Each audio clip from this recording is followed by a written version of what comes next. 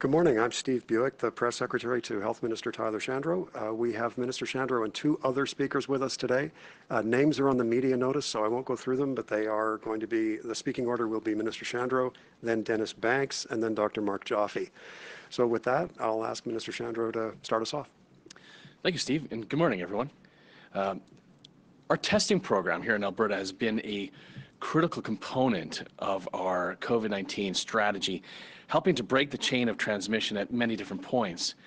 And when the pandemic arrived here 11 months ago, we quickly developed the most dynamic testing program in Canada.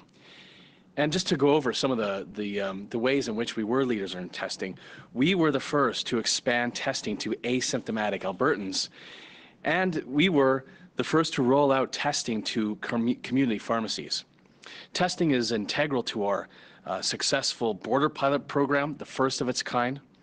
The other provinces have caught up with us in recent months, but we're still #1 in total tests per capita since the start of the pandemic. And today we're once again, leading the country in testing for COVID-19 variants of concern. To date, we've completed 3.2 million tests for COVID-19, and more than 1.7 million Albertans have been tested at least once. We're now screening the vast majority of positive test results for variants of concern, or VOCs, and aiming to do all of our new positives in a given day as soon as possible. Our lab teams have done outstanding work, and I want to thank every single staff member involved for the dedication and the innovation that they've shown over these last 11 months. Today, I'm pleased to announce that we're broadening our efforts, specifically in rapid testing. We were early adopters of rapid testing because we saw the benefits of getting faster results, especially in rural and remote locations and shelters and in outbreak settings. Now, rapid tests can mitigate or prevent outbreaks in areas where we've seen COVID-19 do its worst. To date, more than 1,100 deaths from COVID-19, 65% of the total, have been in long-term care facilities or supportive living sites. In mid-December, we began using rapid testing at long-term care and designated supportive living facilities to test symptomatic residents and staff in outbreaks. Rapid testing was used on site at these facilities, identifying cases within an hour to speed up the detection of contagious residents and staff. Rapid testing also frees up capacity, and it reduces turnaround times for PCR tests, which remain the core diagnostic test for COVID. A total of 59 positive tests have been identified by rapid tests at these sites in the last 2 months.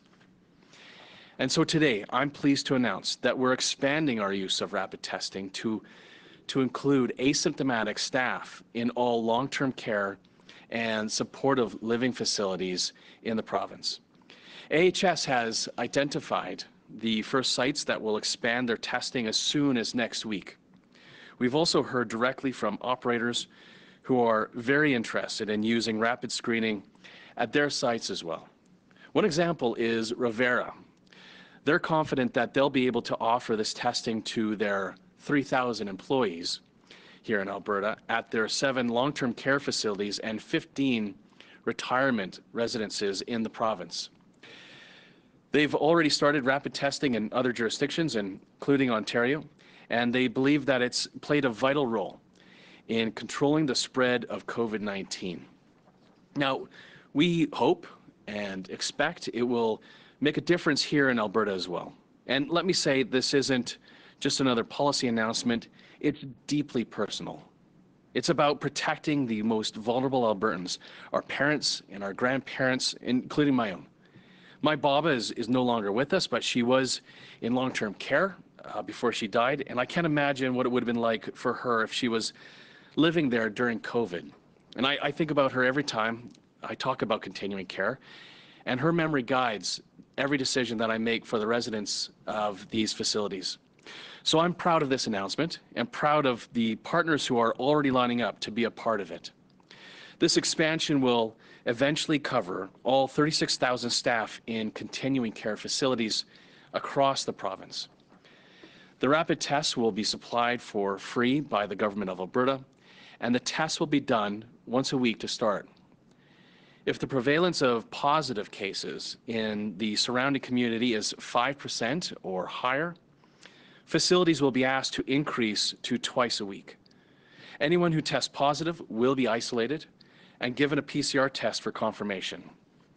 And this expansion of rapid testing supports our overall COVID-19 strategy to shield those most at risk, to protect lives, to protect livelihoods, and adapt our actions to new evidence as it comes. Now, we and the world are still learning about the effectiveness of these tests on those who have no symptoms. To build on that research, we're supporting a pilot project that's providing 7,000 tests to employers for workplace screening.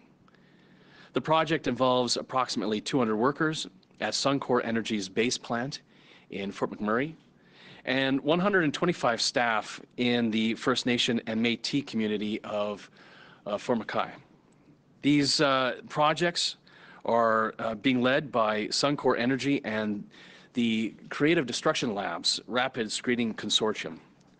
CDL is a nonprofit organization that is working on developing rapid testing plans for workplaces across Canada. Project participants without symptoms are being screened for COVID-19 with rapid tests rapid tests twice a week for 10 weeks. And those who test positive will be isolated and sent for a PCR test to confirm the result, and the ministry will then be notified. In this way, workers who have COVID but don't know it can be identified before they infect co-workers or others, which will reduce or prevent outbreaks. Now, the pilot started a few weeks ago, and it will run for a total of 10 weeks. So far, no positive test results have been recorded by the pilot project, and CDL and Suncor are running the rapid screening program and will share the data and their experience with the Ministry of Health and Health Canada. And this is a win-win. It will help protect hundreds of workers at one of the largest work sites in the province and support research that will help us better understand the best way to use rapid tests in workplaces as well as other settings. But we need to do more.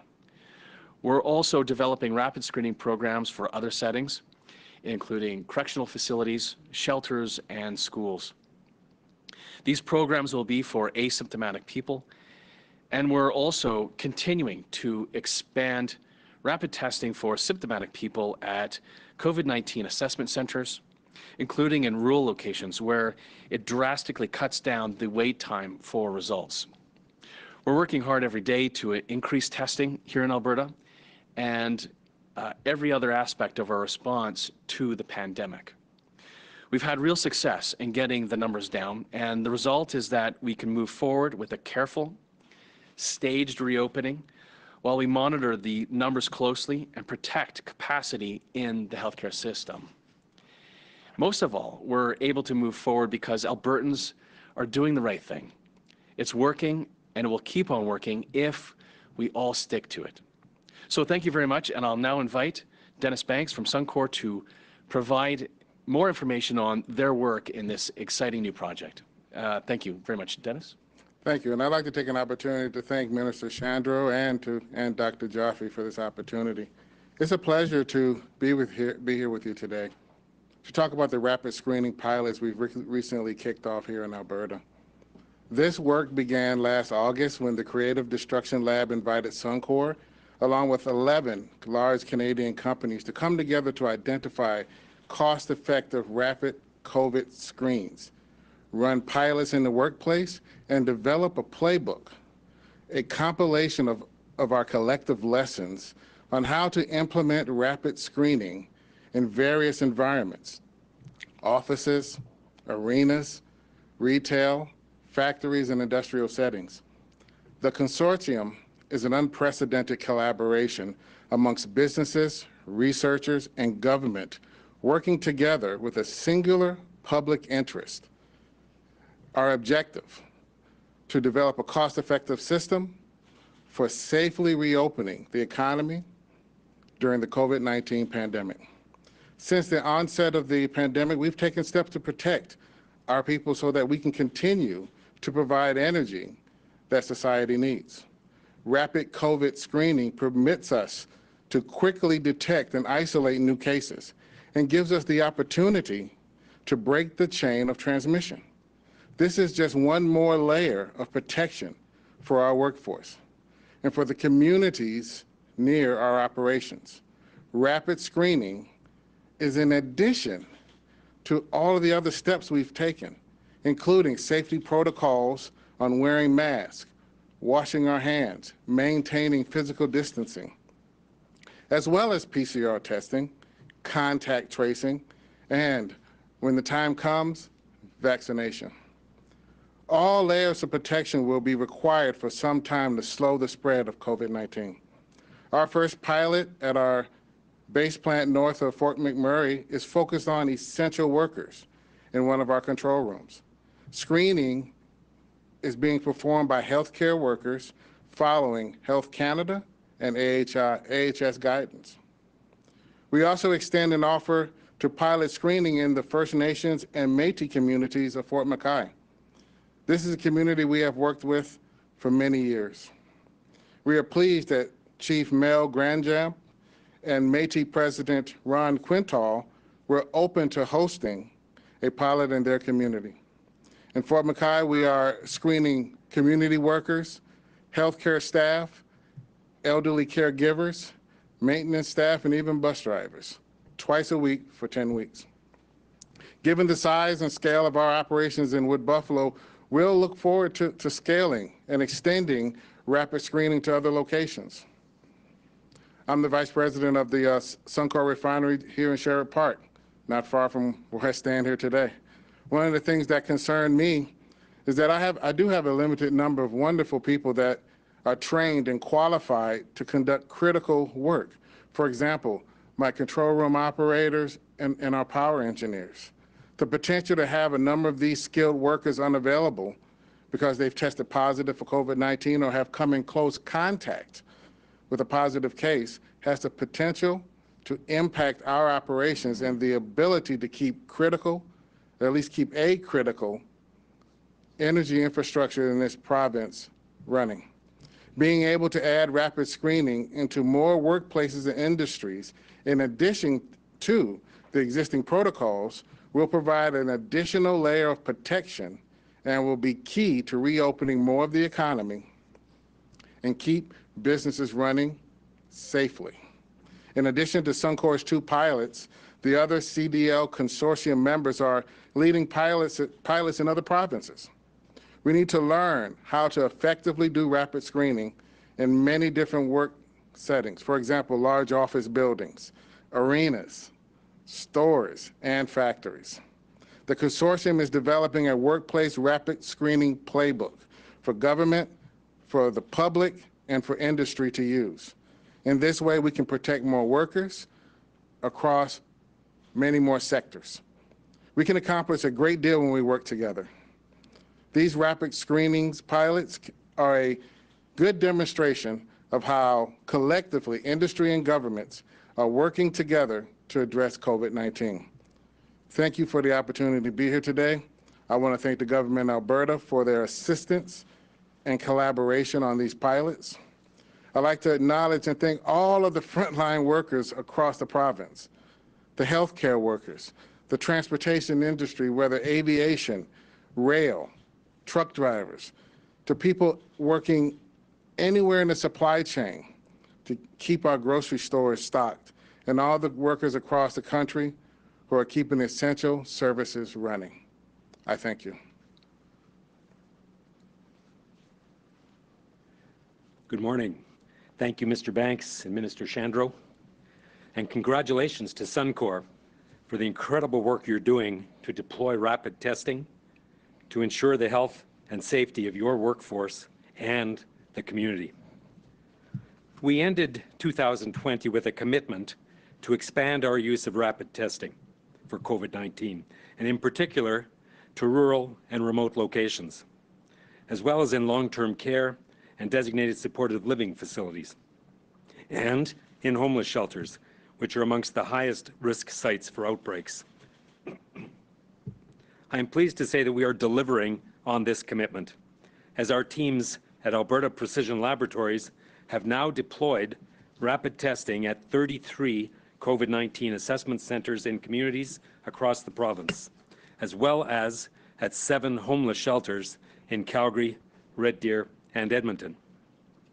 And as we announced before Christmas with Minister Shandro, we've also rolled out mobile testing teams that are equipped with rapid testing capabilities to provide on-site testing at long-term care and designated supportive living facilities. These teams have visited dozens of facilities across AHS's Edmonton and Central zones, helping to protect seniors who are the most vulnerable to the virus. We continue to work with our private sector partners on expanding the use of these mobile facilities in more communities. And with today's announcement, we are also adding a new layer of protection for the residents of continuing care facilities across.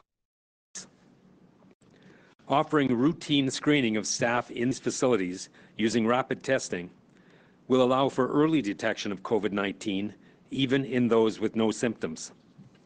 This will go a long way to preventing outbreaks from starting and ensuring that those who care for the most vulnerable members of our community are not inadvertently introducing the virus into their workplaces. Rapid point-of-care testing is now an important pillar in Alberta's overall COVID-19 testing program, which continues to be among the best in the country, if not the world, in terms of the proportion of our population that has been tested.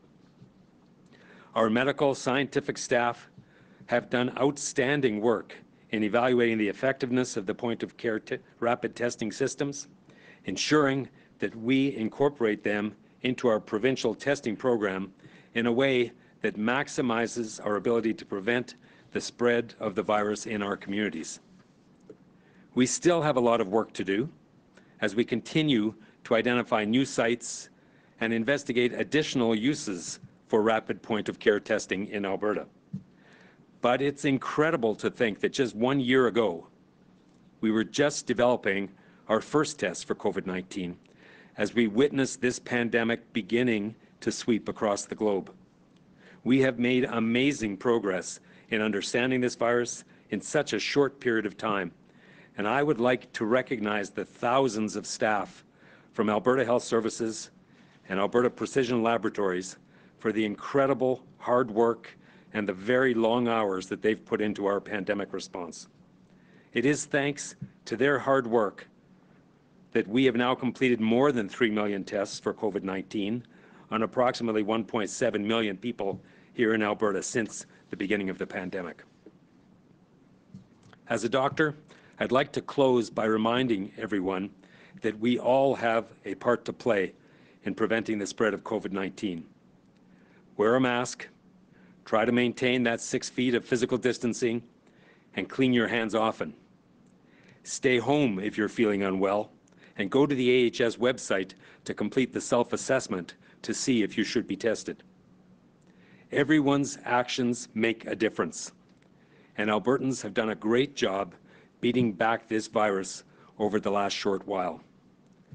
Thank you for your time today. Stay safe and stay healthy. Thanks, Dr. Joffe. We'll open it up to questions. There are a number of people waiting on the line, so I'll ask you to keep your questions brief and limit it to one. So we'll just do one question per call. And can we start with the first one, please? First is James Keller with the Globe and Mail. Go ahead, James. Hi, this is a question for the minister. Today, Health Canada approved this idea of having the Pfizer vials count for 6 doses.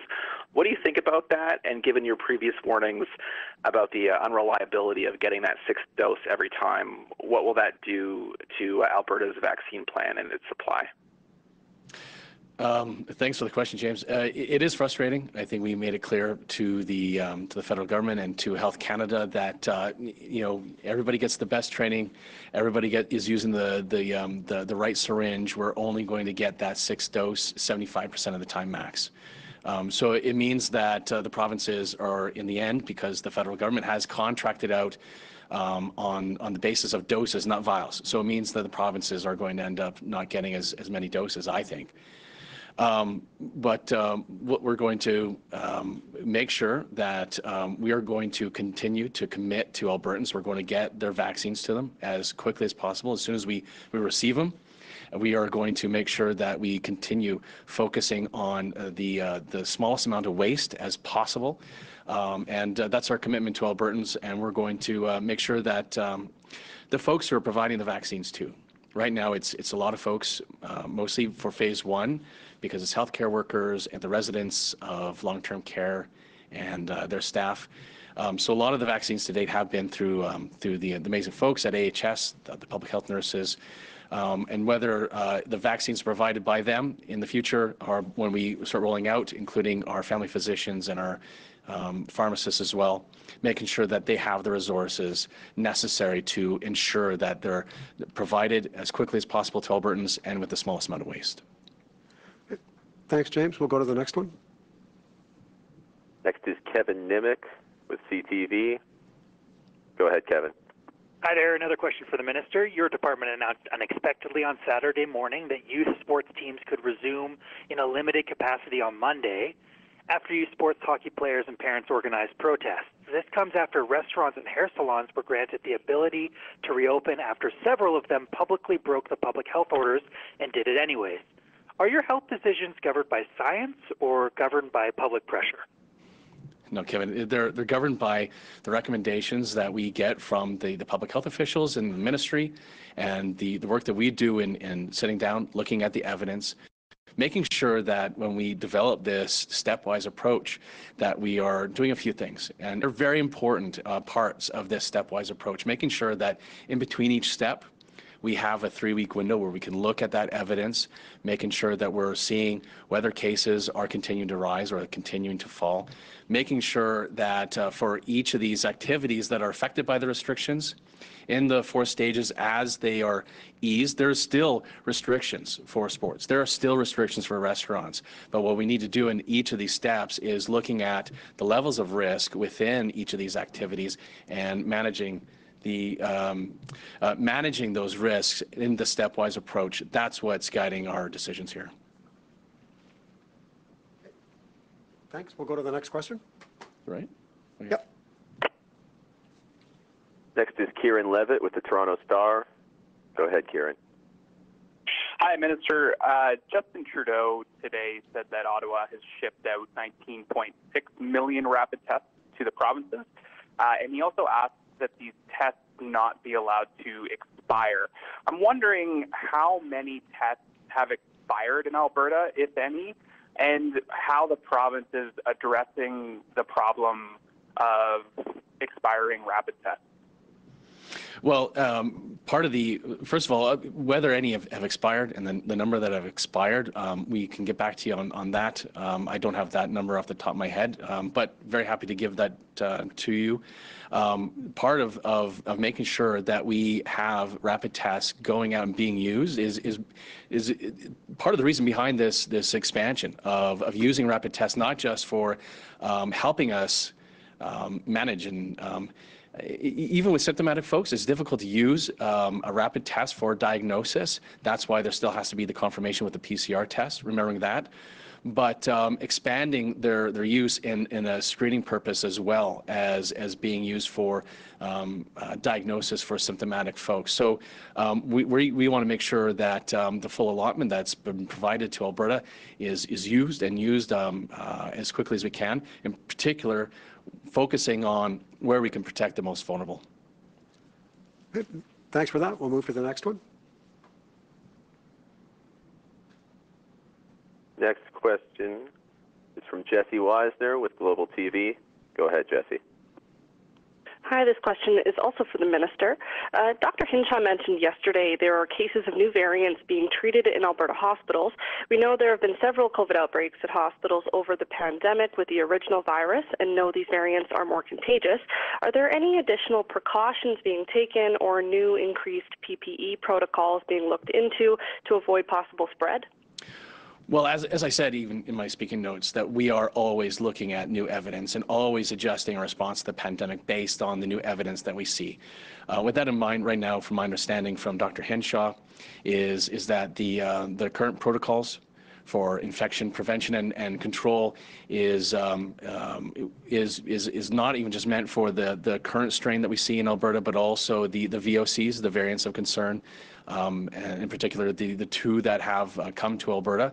And we're going to, though, make sure that we continue to have AHS, make sure that AHS has the resources that it needs to continue to review that information. Dr. Hinshaw's office continue to look at that information, and that AHS can continue to have the resources it needs to have those infection prevention and control measures. Thanks for that. Let's take two more. I think we just have two waiting in the queue, so we'll take the second last one. Next is Rafi Boutukanian with CBC. Go ahead, Rafi. Hi, this one's for the minister too. It's a bit of a follow-up to what James Keller was asking about. Now, last time this issue of 6 doses per vial came up, Minister, you and Dr. Hinshaw mentioned that there was a shortage of those specialized syringes in Alberta, which I guess is something that other jurisdictions are experiencing as well. Can you tell me where the province is at with procuring more of those syringes? Yeah, AHS has procured them. My understanding is there's no shortage in Alberta of those syringes, and we're going to have the syringes that we need for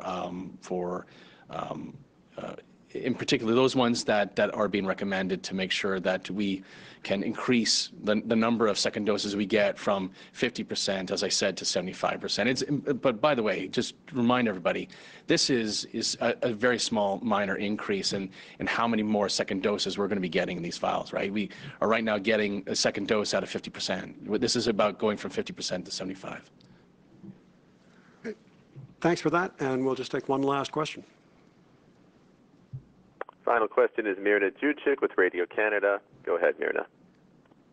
Hi, thanks. My question is for the minister. In your opening remarks, you just said that rapid testing would alleviate pressure and reduce turnover for PCR tests, which confuses me a little because you're also saying that rapid testing has to be used in combination with PCR tests, because we know that there's a lot of false negatives.